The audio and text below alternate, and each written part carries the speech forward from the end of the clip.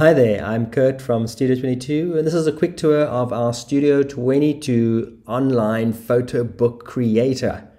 You start directly from our website by selecting the product of your choice and scrolling down to the price list. And there it is on the right hand side. You just have to click Start Creating Now. So you select the size or the style of the book. In this case, we have printed covers, linen covers, and genuine covers.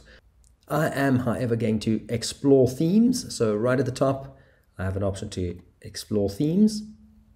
These are pre-designed layouts, which also give you an option to make changes as you go along. So I'm going to choose the geometric bright in an A4. It's the most popular size. And there it is. This is our easy editor page layout. Number one, always start adding your images first. It can be a long process depending on how many images you want to upload, the size of the images, etc. Because this is a quick tour, I am going to use existing images.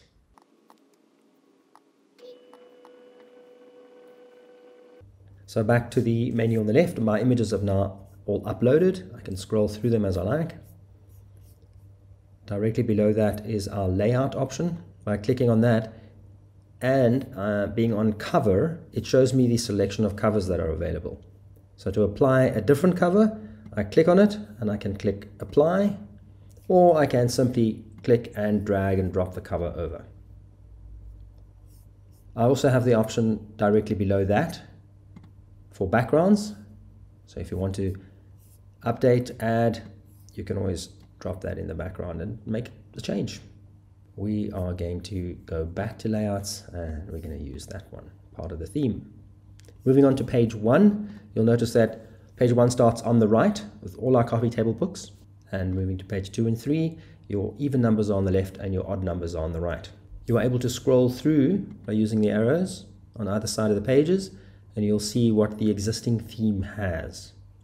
You can, however, very easily change. So as we are still on the layout option, it shows me the page's alternatives. I can, once again, drag and drop.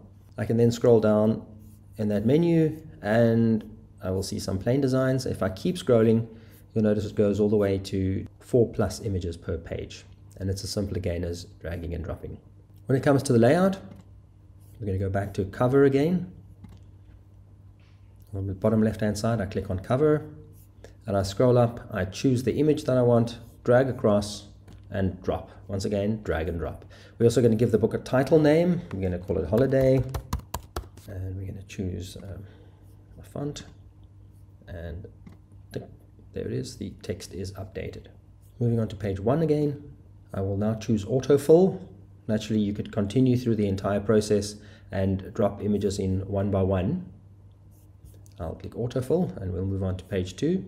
Within the easy editor, you have an option of doing a little bit of editing. So clicking on the image, you can choose something like crop and straighten, as well as rotate, left, right, and then clear the picture box. But we want to definitely do a crop. And we're going to click on it and drag it down, make sure we get a little bit of mini showing. You also can do a little bit of rotating if you want to do that. Tick to apply, and then do exactly the same throughout the other options. And that you can continue going through the book in that exact sequence, either by clicking along the bottom on the page number or on the right. By clicking on the order on the top right hand corner, or the little trolley, it shows you the book style that you have, in this case the theme, as well as the size, the number of pages, and the price. We have a feature called Perfectly Clear, which auto enhances your images. Highly recommended if the images are coming from various sources. Naturally, if you do your own color correction, you will not tick this option. If you want to preview slightly larger, you click on that, it takes away all the other aspects, and you can then page through and see how the layout looks. And naturally then going back to continue editing from that point. We also have a feature to change product. This will allow you to go to a larger or a smaller book, and in some cases different styles. It shows you the price difference and you can get a slightly larger image. Next is to save your project.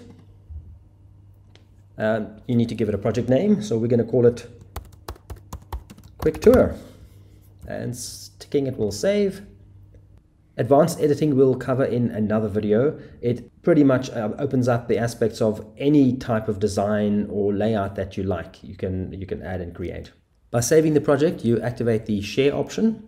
This gives you a link which you can copy and send to family members, or if you're designing it for clients, they can then view only the book in the preview. They don't get to see the price or any of the other design elements, and they can't make changes to the book.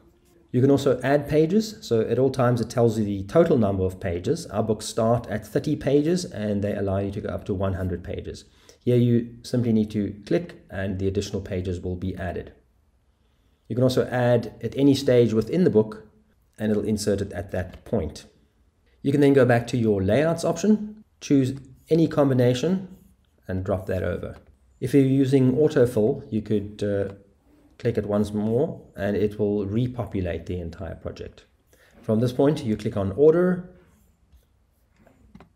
and order again, saves your project and it takes you through to the next stage. Here the order summary, there's 4 stages. It's cart summary, shipping, billing, payment and confirmation.